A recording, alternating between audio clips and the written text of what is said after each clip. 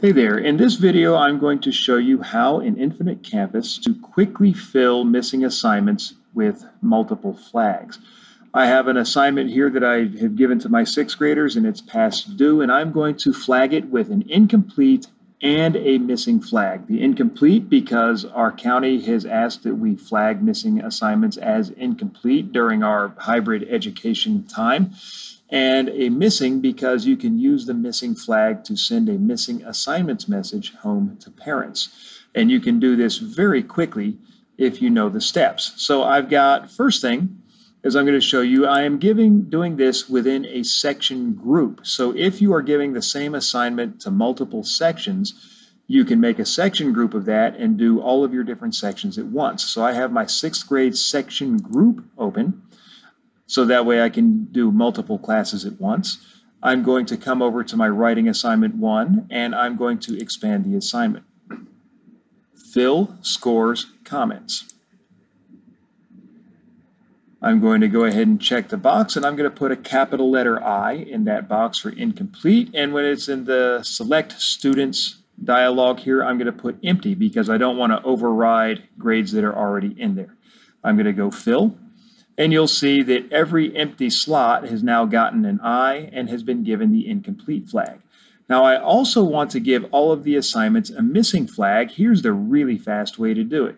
Above the I, you can see I have 35 incomplete assignments. I'm going to click on that and it's going to filter those out for me. So now I only have the grades marked incomplete. I can come over here and click the letter M, and now all of those incompletes are also flagged missing. All right, so I'm going to go ahead and clear the filter now. So I come back above the letter I. I'm going to remove filter. And this brings me back to my gradebook, and you can see that every missing assignment has both the M and the I flags on it now. And so I'm going to go ahead and save. Another thing that you can do that is very handy is using these filters. I'm going to come back over here and I can filter by missing or incomplete, and it's going to bring me back just to those. So in my school system, we have decided that a missing assignment will be calculated in the grade as a 60. So what I'm going to do here, instead of having to go through and flag all of these as 60s, I can come here, fill scores and comments, select items to fill, and I'm going to put the grade of a 60 in here. And I'm going to go ahead and do this to all students, since the only students that are present are the ones that are missing this assignment. So I'm going to go ahead and click fill.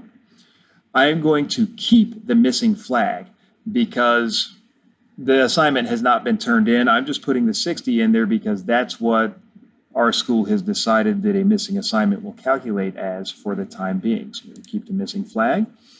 And it fills everything with a 60. Now, Infinite Campus seems to have this bug where it doesn't show up, but I'll show you that these grades really are there. So I'm going to go ahead and save this. I'm going to clear the filter. When it comes back to the main screen, like I said, Infinite Campus has had this bug where these are grayed out. They seem to be showing up. Sometimes you just have to reload the page. I'm going to reload the page here.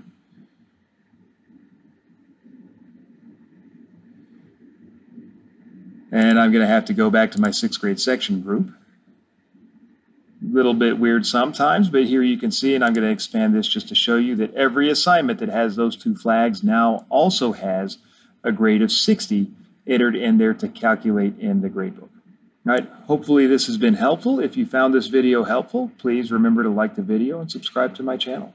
Thank you.